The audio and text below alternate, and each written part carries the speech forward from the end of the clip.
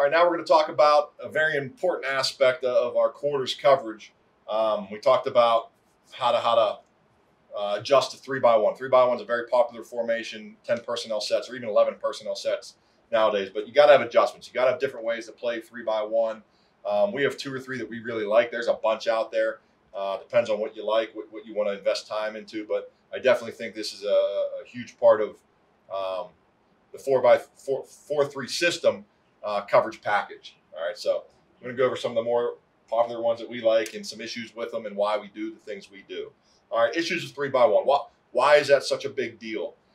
Number one, it puts the Mike in a run-pass conflict in our defense. A lot of times the Mike will have a gap, but he's also relating to the number 3 receiver. Stop the run, go play your gap, but then they're gonna bait you with the run and throw the old stick draw RPO, very, very popular. So there's issues with that. So you got to take care of that. Number 2, defenses can no longer afford to drop linebackers into zones. All right, that's why we match routes underneath. Offenses are too good, too advanced to be able to do that. Number 3, each player is a link on a chain. All right, so we all work together. All 3 underneath guys work together. Number 4, the boundary corner. All right, he's oftentimes their stud. All right, so 3-by-1 offenses do that for a reason. They want to put their stud at that single receiver and hopefully get him singled up, and they want to be able to try to take advantage of that in the defense. So you have to have plans for that. Is it a passing team or is it a team with a quarterback that is a running threat? That's, again, very, very big aspect that you have to take into account. If he can run, you better be ready to have +1 in the box there to take care of that. If he's more of a thrower, well, he's not going to ever run it. Well, then you can do some things with your coverage there. All right. We set our front differently in 3-by-1. And then finally, most high school quarterbacks, and again, I alluded this to the beginning in the basics, but most high school quarterbacks can't throw the 15-yard out route to the field. All right, so we're going to make them do it. And that's kind of our philosophy there. All right, so the first way we do it, and this is probably our most common way to play 3-by-1, we call skate coverage. A lot of people call it stress coverage. Long story short, it's weak rotation. We're showing too high, and it's weak rotation. So we're going to take our boundary safety away from the passing strength, and he's going to, without use of better words, he's going to rotate down in the box. All right, now we kind of get a little more specific than that, give him some specific rules, but long story short, he's going to roll down into the box weak. So looking at the picture here, 3-by-1 set. All right, set in the front away from the 3-by-1. We will start to the field here. So one thing we will not do, we will not press when we run stress. We're going to be off about 6 to 7 yards, and then we line up based on our divider rules. All right, and our divider rules are very specific. We go 5-1 bottom. So divider, the ball's on the far hash over here. The cornerback is lined up 5 yards inside the numbers. All right, that's 5. If the ball was in the middle of the field, then we line up 1 yard inside the numbers. If the ball was on the near hash to the cornerback, well, then he lines up at the bottom of the numbers. All right, very critical. And we even get to the point where I told you at the beginning, we don't huddle. But these cornerbacks, all right, when we're playing these type of teams, that's going to be their huddle. We tell them to line up on their divider as they're getting the call. So stand on their divider. It helps them remember it. So as they're waiting for the offense to line up, they see 3-by-1. This field cornerback, we have him physically line up on his divider. So if the ball's on that hash, 5 yards on top of the numbers. If the ball's in the middle, I'm going to be 1 yard on top of the numbers. If the ball's on the hash closest to me, I'm at the bottom of the numbers. All right. All right, now Falcon, beautiful thing, same alignment. He's apexing. Apexing, 2 receiver, and being on line. Now, with that being said, we do very specific things with our Falcon. All right, and this is both in base and in skate coverage. We give him a box out here just because of all the pre-snap RPOs, all the stuff offenses are doing as far as looking out there. Why would they throw it out there? What are they going to do? We give him a box to move around. We tell him that he can line up here, here, here, or here pre-snap and move around to those. He's got the ability to move around that box. At the end of the day, though, he better end up to where he needs to be. But again, changing the picture, because that's what the quarterbacks are doing. They're looking out there. The OCs in the box are looking out there at your overhang. Where's he at? Well, if he's back here hanging out, well, they might like that. They're going to, throw a bubble or whatever it is. They might throw a screen. So you have to move that guy around. Nonetheless, he's in charge to wall 2. If it's pass, he's looking to wall number 2. All right, reroute him, make him run the hump. All right, 10 to 12 yards, and he's a seam defender. He's not allowed out of the seam unless the quarterback looks here or unless the quarterback rolls out. All right, or if he gets a bubble or an out, he's got to make sure he leverages that. But we do not want to come up on that route. All right, field safety. I'm sorry, back to the field corner. So his alignment, again, get on his divider. All right, 6 yards off. If they all go vertical, he is to divide 1 and 2. So worst case scenario, they all go vertical. He's going to work in his zone between the 1 and 2 receiver. He is going to always lean 2 if the quarterback's looking. We want to make him throw this route. All right, field safety, same thing. Line up in between the number 2 and 3 receiver. All right, same depth. Again, showing quarters here. Ball snapped. You're going to divide 2 and 3. All right, with the emphasis on leaning number 3 here. All right, and again, we have some different things we can do there, but again, camp rules, that's what we're going to do. All right, Mike, you're plussed out. It's trips. You're in your 30s. You can even be hipped out a little more depending on the width of this guy. Your job is, if it's pass, to wall 3. Again, 3's coming. We want to make him run the hump right there. All right, we're going to zone turn and get square about 10 to 12 yards. Bandit on the back side. You're a match 2 player. Doesn't change. All right, where's your 2? 1, 2. 2 comes out to the flat. Well, we got to leverage that. And if you remember back when we talked about stopping the pass video, any wheel from the backfield, we got to run with. All right, so if he'd run a wheel, we got to run with that. All right, if he comes up and checks down, then we're just matching 2. We're gonna leverage that number 2 receiver. Heck, if he blocks and this guy comes across, that becomes his number 2. So he'll zone off a little bit, eyes here, and he's going to leverage that route right there. All right, backside corner. All right, he is solo. All right, this is, again, you can only run this coverage. Again, base rules. If you've got a guy back here that can hold up in man-to-man. He's solo, man-to-man, inside leverage, he has them. All right, key to the coverage is our boundary safety here. All right, very specific. Snap of the ball. He's clearing his cleats, popping his feet, reading high hat or low hat. If he gets run, he is working down to the side of the running back. Why the side of the running back? Because that's the side that they're going to go zone read, and if the quarterback would pull it, he's our extra hat, all right, to make that tackle. If it's pass, this is where it's very important to understand. If it's pass, he gets high hat, all right, high hat by these linemen. Then he's going to read the quarterback. Quarterback drops, fakes, drops, whatever. If he looks this way, then we are going to help out and double number 1. If he looks this way, then we're going to look to poach number 3 right here. So in essence, it's the best of both worlds. We like this a lot versus teams that have running quarterbacks. You know, he can scramble and he's looking to take off, and that's a guy that we can actually just kind of coach up and be our extra guy right there. And you can do whatever you want with them, but that's base alignment and skate. So some little adjustments to that.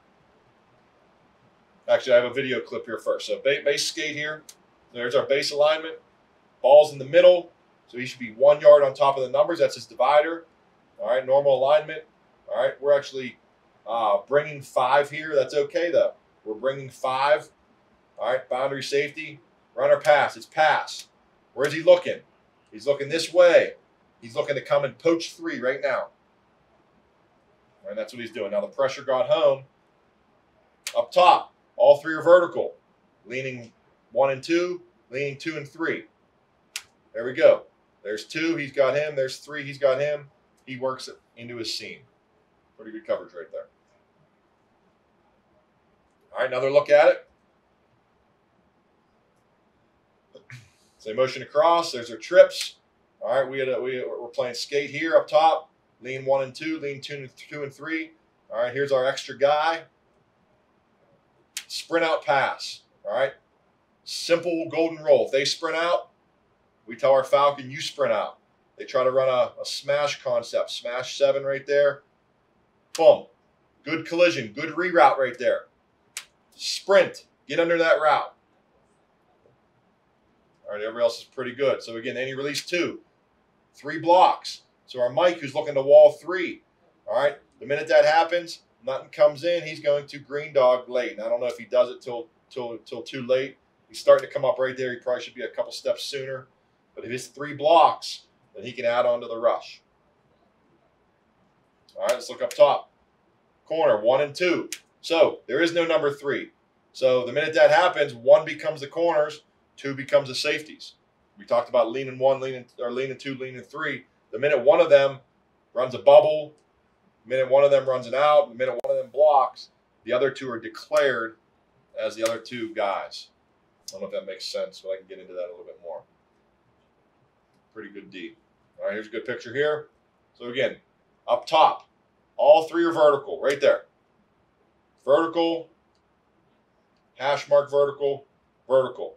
Our corner needs to divide and lean 2. All right, our field safety here needs to divide and lean 3. Underneath players, wall 2, wall 3. All right. 3 probably could have been a little more physical there. Probably took a poor angle. 2, I'd like to stay inside of him. See how he went outside and gave him that window? So again, that's not exactly how we want it done. All right, we actually ran a little stun here. We slanted our line this way. Brought our boundary safety down, played the C gap there, and enabled us to have the mic out of the run fit. That's just a little adjustment we have there in that defense. All right, another clip here. So 3 by 1. This is actually empty. We'll get to this later, but let's just focus on this side right now. So right there, there's our match 2. There's our wall or match 3.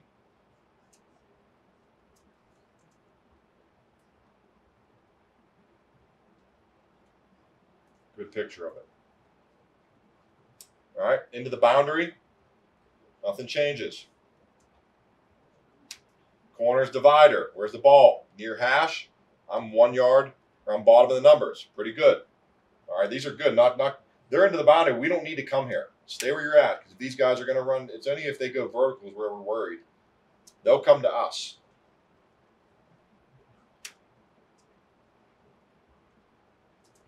All right, again, I'd like more of a reroute.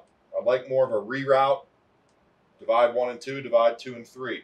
He's extra. Where's the quarterback looking?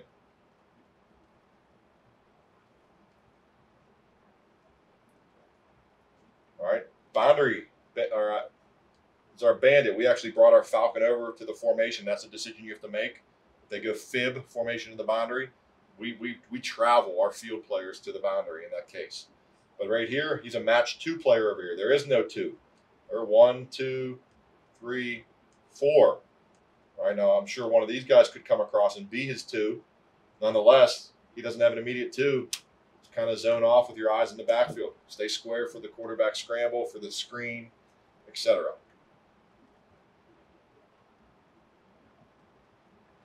Good picture. Quarterback sprints. Quarterback sprint. I sprint.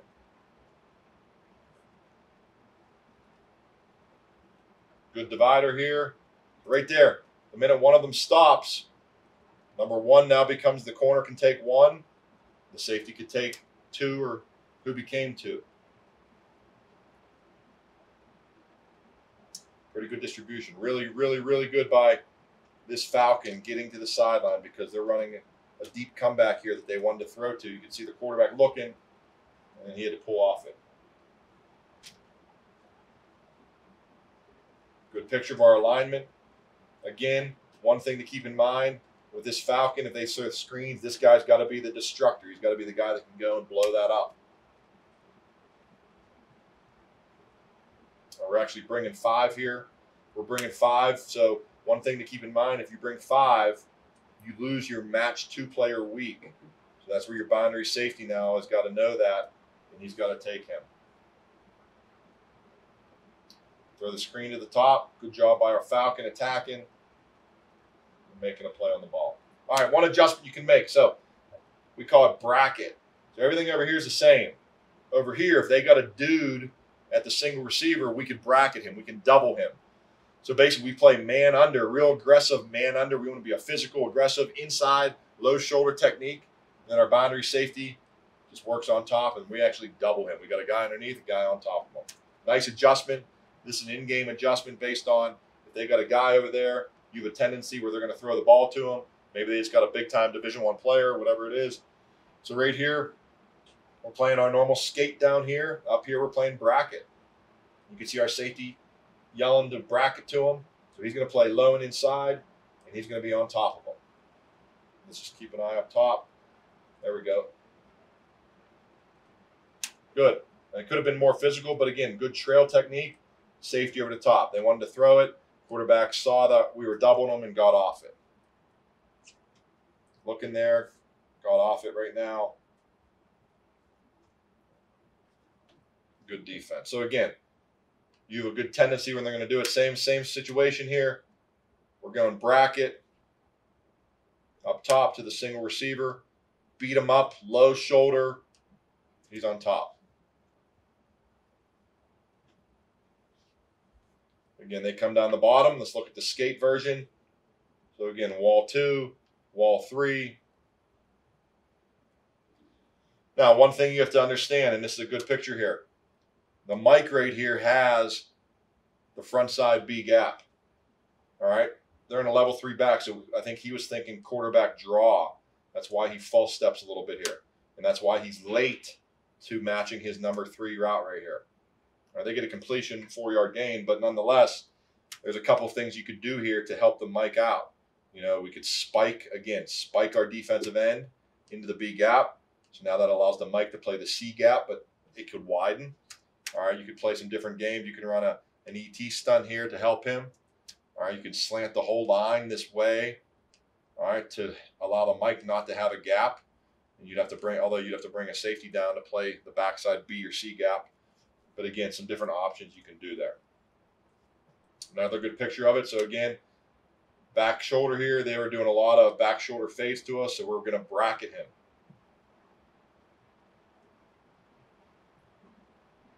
So there it is there. They're actually running, looks like an RPO. They got a tackle. It's 14 yards downfield. I hope they called this. I can't remember.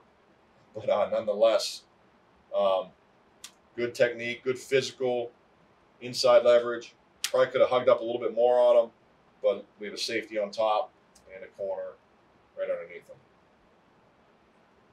Same game, similar situation. That's better. Beating them up top there a little bit. And we don't want to throw them down by any means, but I like the physicalness, and again, we have a safety on top to help them. Another adjustment backside is we're just going to play cover 2. So why would we do this? Why is this different than bracket? We like this verse when teams go 3-by-1 but go gun weak. All right, 3-by-1 far, 3-by-1 weak, whatever you want to call it. We call it gun weak because when they run different route combinations back here, maybe they'll run arrow dig, even wheel him, post, whatever, any 2-man combinations. Sometimes we like to play cover 2 back here.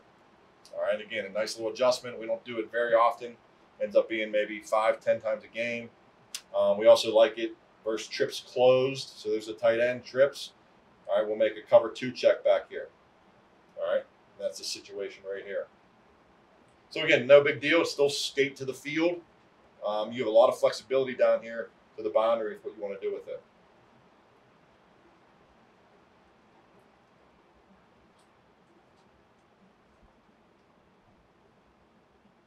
All right, here's a good picture here.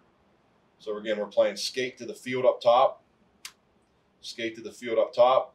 We like when the back's weak here because a lot of times they had the tendency to run routes. So he would play the curl. He would play the flat. Safety's over the top.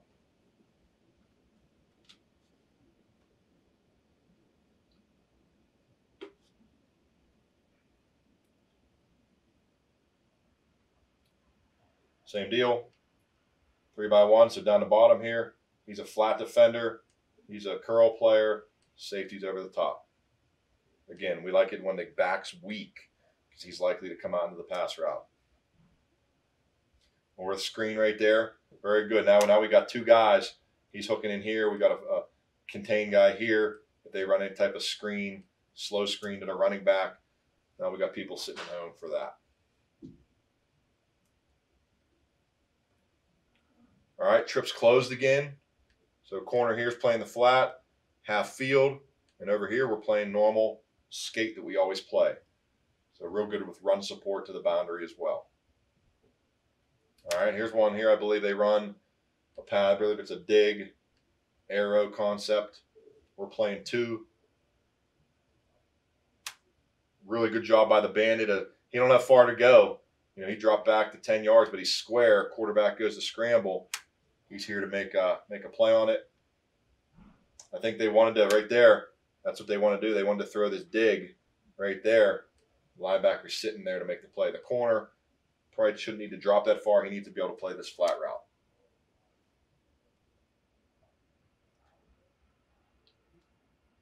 And I believe one more. So again, up to the top of the screen, playing cover 2 here. Safety's on top. Again, just a nice adjustment to your regular skate. One more here. Same thing down the bottom. Can play real aggressive, physical, cover 2. And again, up to the top, no different. There's our match 3 player. Here's our match 2. They go bunch. We'll come up and press the bunch, point up the bunch. He's our match wall 3 player. Right there, there's his 3. Quarterback throws it right to him.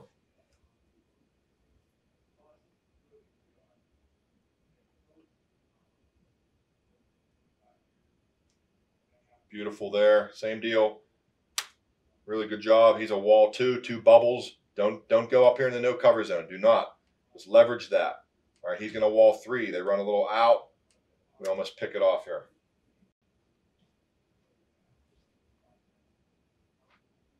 Really nice.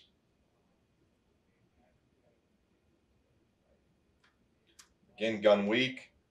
Some sort of weak concept into the boundary. Quarterback draw.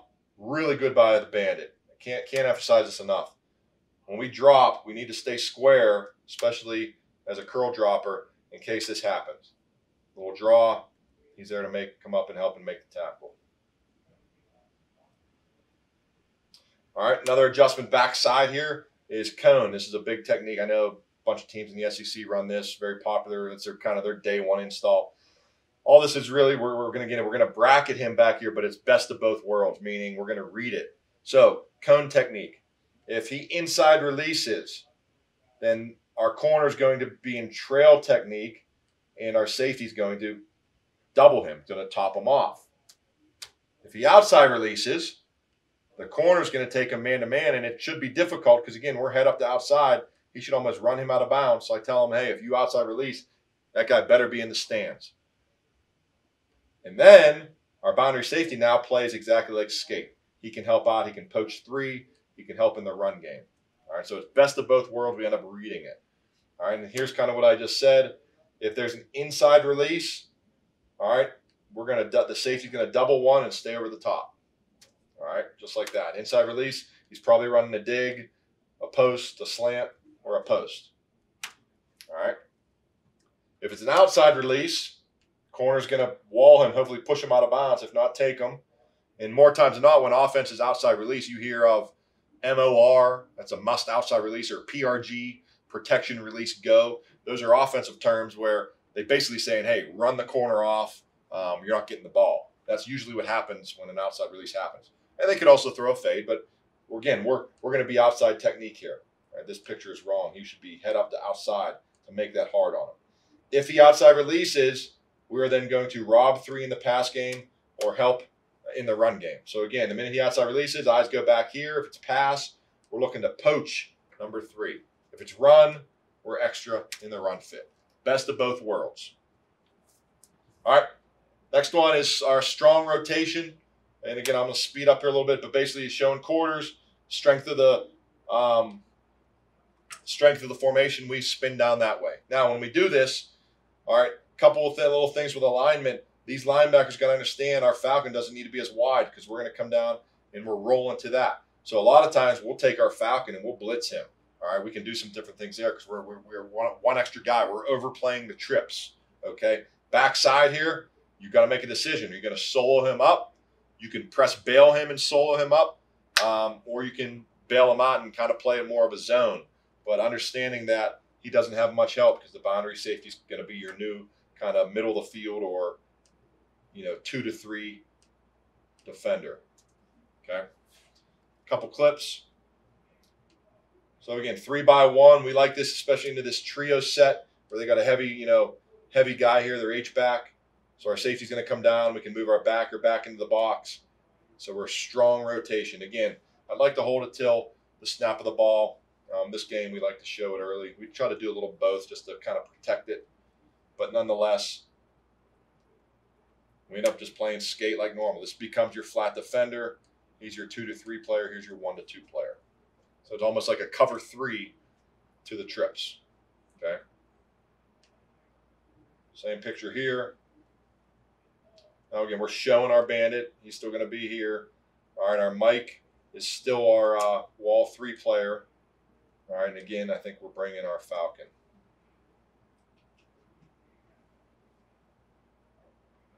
Well, we didn't there, but so we have an extra guy to the trips there. So in that case, when we don't bring them, our Falcon's our wall 3. All right, and we have an extra hole player with our Mike.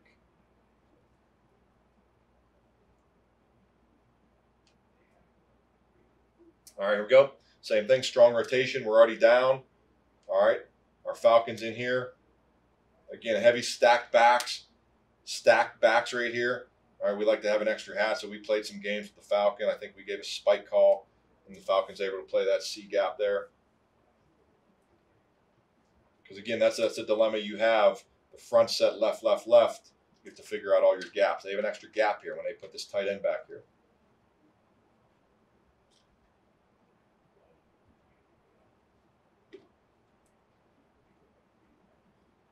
Couple more. So again, strong rotation. They have a tight end, stack backs, heavy run tendency. They have an extra gap. So we want to make sure we bring our Falcon in, and we're going to rotate strong to that. So end of the day, same deal. You get on your divider, all right, which he is. Ball's middle, so he's kind of in between 5 and 1. All right, he's your 2 to 3 player. He's soloed up. He's still a match 2 player. All right, everything's the same.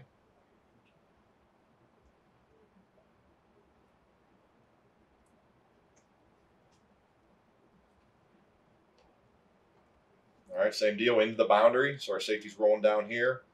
He's over the top. Falcon's in the box.